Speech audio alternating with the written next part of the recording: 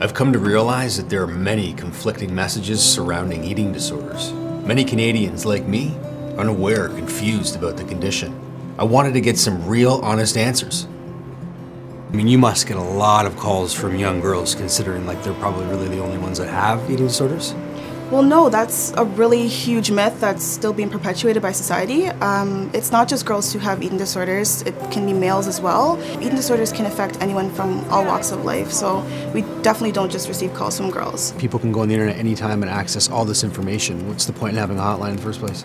Having someone who can help you navigate all the different options that are available is a really valuable thing. And also having someone who can listen to you and who can validate you, and knowing that there's someone out there who is listening is really big for a lot of people. And that's something that the helpline offers. We look at magazines and print publications of any kind, and these beautiful, thin, model-esque people it's widely known they're Photoshopped. It's not very real, yet people strive to want to look like that. It has to be vanity and a lifestyle choice for these people that have eating disorders. So eating disorders are not a choice, which is a huge misconception. They're a mental illness just like depression is, just like anxiety, and they're meant to be taken seriously. And I think there's a lot of stigma about eating disorders because people think they are a choice, and a lot of times people think the solution to it is simple, like just eat and everything will be better, yeah. But it's absolutely not like that. Like anything, it's hard for people to even recognize that they might have an eating disorder. They might be in denial about it.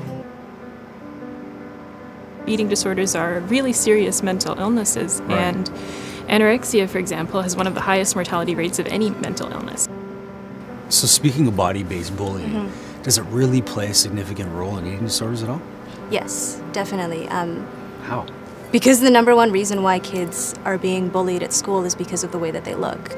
There's this fear of fatness and this weight bias that develops at such an early age that kids might be prone to developing eating disorders because they're being influenced by bullies. People with eating disorders seem very secretive. They don't want to tell anybody. So if they don't confide in you, they don't trust you, they're not going to tell you. What are the signs? Like, how do you know if there's an issue? Yeah, well, I mean, there are so many other warning signs and red flags that people can look out for. You know, if they have a loved one that they're around all the time, they may notice that they're chronically dieting, counting calories, maybe using laxative and diuretics. So there are other warning signs that one can look out for, and that's why we have our helpline, because if you notice those red flags, you notice those warning signs, you can reach out to us.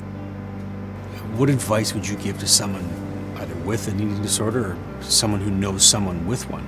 What would you say to them? I think to not be afraid to talk about it, that there are resources like NEDIC out there for you. To someone who knows someone who has an eating disorder, I would just remind them to be supportive, non-judgmental, and loving, and really make sure that that person understands they can come and talk to you if they're going through something, because there is a lot of shame around this, and knowing that they can open up and be in a comfortable, safe, accepting space will give people the courage to come and talk to you. Thank you so much.